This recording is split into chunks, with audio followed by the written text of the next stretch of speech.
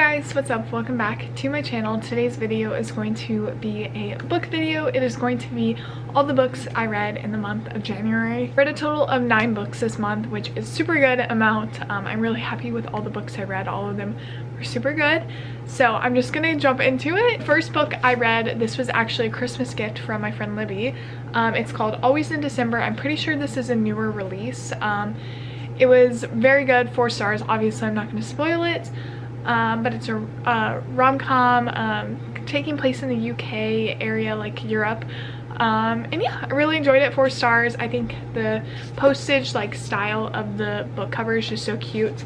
And of course, I love contemporary romance, so this was such a good book. Next book I read, I actually just finished this yesterday, I believe. It was my nonfiction book of the month. It's The Emotional Entrepreneur by Scout Sobel. I was so excited to read this when Scout released that she had written a book and that it was published. I was so excited for her. I pre-ordered it, but I've been putting off reading it until January because it just felt like kind of like a new year, new book type of vibe.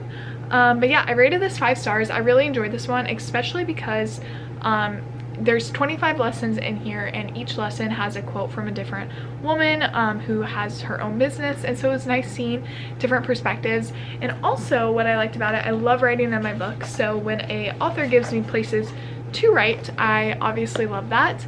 But yeah, 5 out of 5. And the big chunk of the books that I read, and I'm so excited to say this, but I have officially read the entire series of Harry Potter. This was my goal, to finish it before school started, and then that goal became finish it in January. So I'm so excited to have finished these books.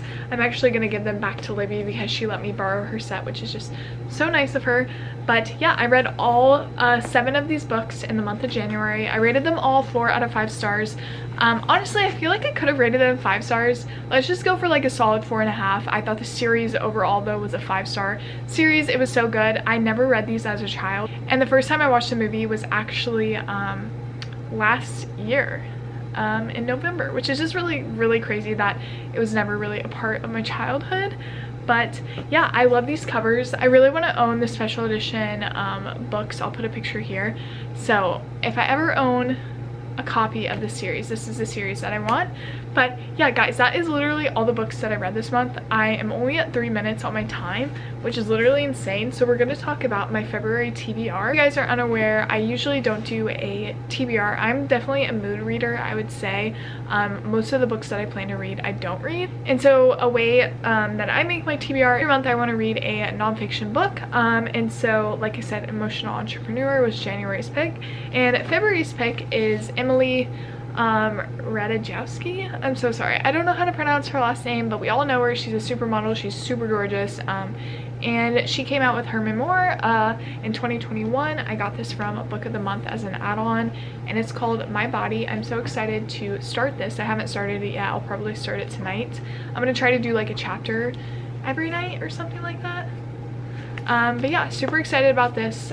This is very superficial, but I love the colors for February. It's very superficial and doesn't matter, but it does kind of fit with like love colors, maybe. The other book that I have on my TBR, usually I just have the one nonfiction, but I'm currently borrowing Redeeming Love from my friend Tyler, and I know a movie just came out or something like that, and I feel like this book is super popular. It is a very large book, and so I just want to read it.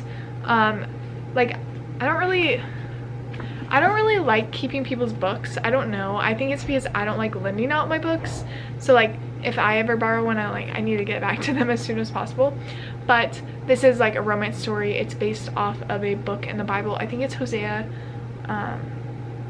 But now I'm completely forgetting. But I heard this is really good. It's a good Christian like romance novel, but even if you're not Christian, heard people really enjoy this one. So I'm very excited about that. Yeah, that is my February TBR. I'm very excited for February. I'm gonna be I feel like I'm definitely going to be leading more towards romance novels, specifically because I just read a 7-book fantasy series that's for children.